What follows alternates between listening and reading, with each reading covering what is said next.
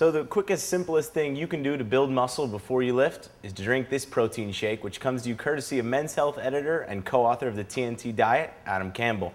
Going to be mixing simple protein powder with water. When picking a powder, you want to make sure it provides a blend of at least 40 grams of both whey and casein protein and is low in both carbs and fat. I want to get one tall glass of cold water here and then one level scoop of protein powder. Mix it together. Now you want to drink half of this shake 30 to 40 minutes before your workout. You want to drink the second half immediately after your workout.